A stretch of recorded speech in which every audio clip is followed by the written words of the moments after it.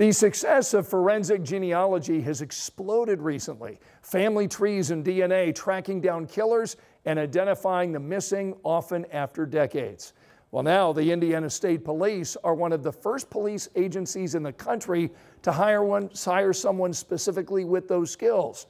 Our Jenny Runovich introduces us tonight to their DNA detective. When it comes to crime fighting, mysteries of murder and missing persons are often solved inside the laboratory of Indiana State Police. And now there's a new citizen sleuth working side by side with law enforcement. It's a dream job. A scientist cracking cases through forensic genealogy. Forensic investigative genetic genealogist, or we call it FIG.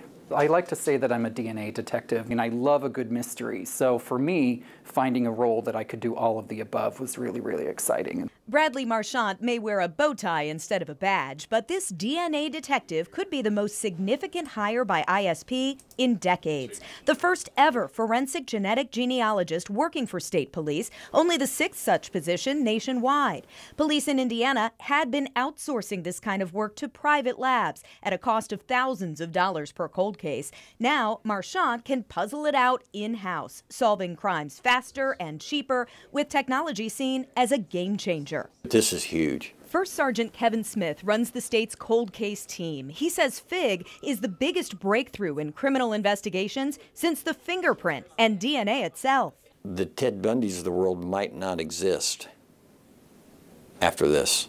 Give me that DNA today, 2 weeks from now, we'll probably know who it is. Here's why. Traditional DNA testing compares evidence to possible suspects in a national criminal database. But if there's no match, the case stalls. With FIG, it doesn't go cold. Marchant uses family trees to search for suspects, connecting relatives through DNA people upload to public genealogy databases like GEDmatch or Family Tree DNA.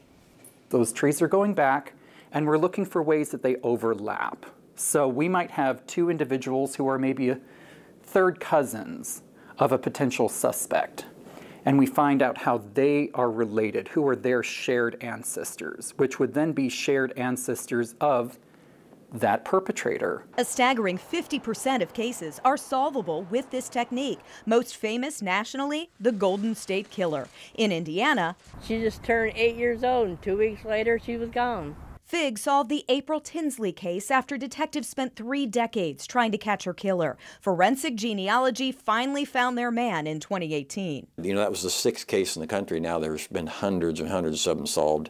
And a few years from now, it's going to be thousands. Just last year, FIG solved the 1975 abduction and attack of 3 Indianapolis girls. And right now, it's being used to identify victims of accused Indiana serial killer Herb Baumeister through DNA and genealogy of bones found at Fox Hollow. These cases have had hours and hours and hours of investigative work put into them.